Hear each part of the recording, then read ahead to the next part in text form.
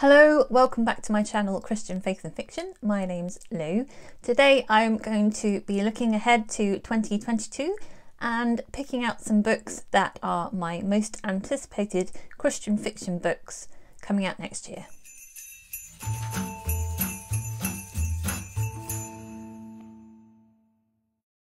So I've had a little look through the lists of books that publishers have been putting out on their catalogues, and these are the books that I think I'm most likely to read.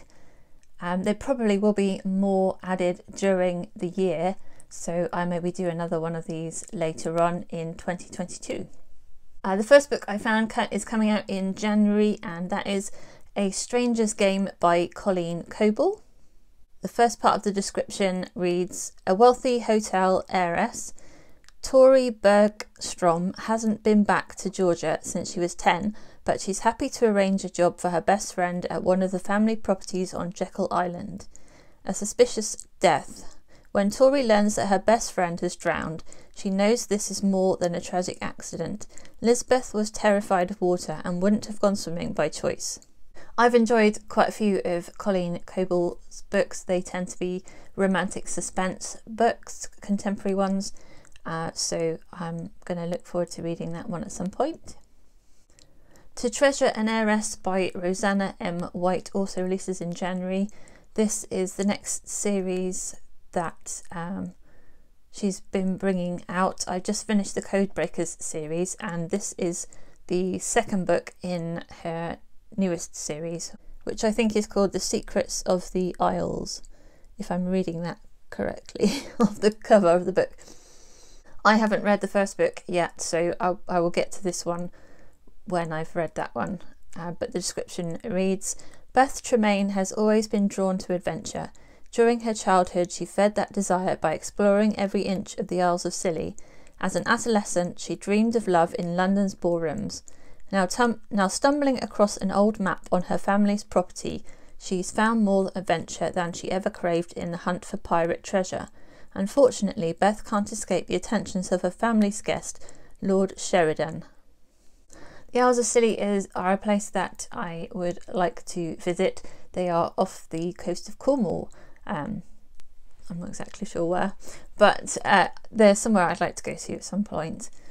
Oathbound by Victoria McCombs, I think that's how you say it, McCombs, releases in February, and this is a Christian fantasy novel. Beware the waters, the dangerous deep brings ruin to all. Emmy has spent her life avoiding anything to do with pirates, but the fates are cruel, and now a hidden sickness leads her to partner with pirates for the one thing that can save her, a cure on an island none are certain exists. The pirate captain's secrets are darker than the deep and threaten to kill them all.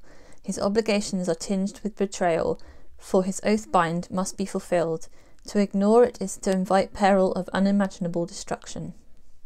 I like the idea of a fantasy based around pirates. That sounds exciting to me.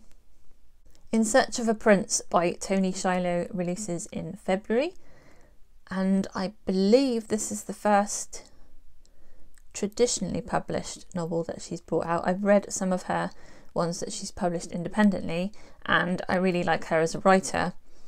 And this cover is just gorgeous, so I'm really looking forward to this one.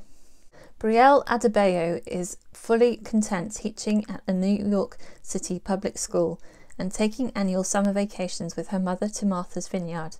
But everything changes when her mum drops the mother of all bombshells. Brielle is a princess in the kingdom of Oloro.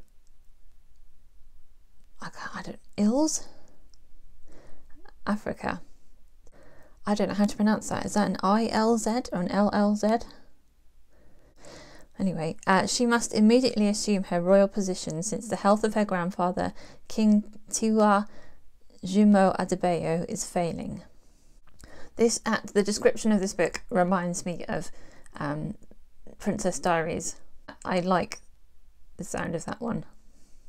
Also in February, Francine Rivers is bringing out her new book, The Lady's Mine. Now, this one looks like it's set in a time period of American history that I'm not that interested in, but it's a Francine Rivers book, so I might read it at some point, and I'm sure a lot of people are going to be anticipating this book. 1875, when Catherine Walsh arrives at tiny Calvada, a mining town nestled in the Sierra Nevadas. Falling in love is the farthest thing from her mind. Banished from Boston by her wealthy stepfather, she has come to claim an inheritance from the uncle she never knew, a defunct newspaper office on a main street overflowing with brothels and saloons, and a seemingly worthless mine. Moved by the oppression of the local miners and their families, Catherine decides to relaunch her uncle's newspaper, and then finds herself in the middle of a maelstrom? Pitted against Calvada's most powerful men, but Catherine intends to continue to say and publish whatever she pleases, especially when she knows she's right. The Italian Ballerina by Kristy Cambron releases in July. The Paris Dressmaker I read this year and I really liked it. I think this is going to be another similar novel, although I don't know if it's got any connections to the other one, but it's also set in World War II. Rome, 1943. With the fall of Italy's fascist government and the Nazi regime boldly taking over the streets of Rome, royal ballet dancer Julia Bradbury's ballet company is stranded in the city and must take refuge in the Fate Bene Fratelli Hospital on Tiber Island. I'm not pronounced that correctly. While rumours fly that the Allies will soon march on Rome, the stranded pray for liberation and an end to the brutal war, but when Julia learns of a mysterious sickness that is fast sweeping the halls of the hospital known to the insiders only as K syndrome, she is drawn into the deception of one of the greatest cons in history. And then in November, The Brilliance of Stars by Ciesielski releases. Amid the chaos of the Great War, two master assassins risk it all for love. Washington, D.C., 1914. Ivy Olwyn knows how to survive on the streets without 2 coins to rub together, but when she finds herself whisked into a secret society that seeks to maintain the balance of good and evil in the world, she can't believe there's more to life than just surviving. In the hallowed and historied halls of Talon, she learns European languages and ballroom dancing, as well as demolitions and sharp shooting. In short, everything a spy and assassin will need to survive in the field. So this is First World War spies by the looks of it, and I really enjoyed the last book I read by Ciesielski. So there's a range of books for you that I am looking forward to.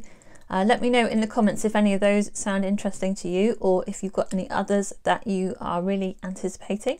I will hopefully be posting my monthly videos on the new releases in Christian fiction that are coming out through the year. If you made it to the end of this video, leave me a book emoji in the comments. I hope you have a really great reading week and you're having a good Advent season and staying healthy. Until next time, God bless. Bye!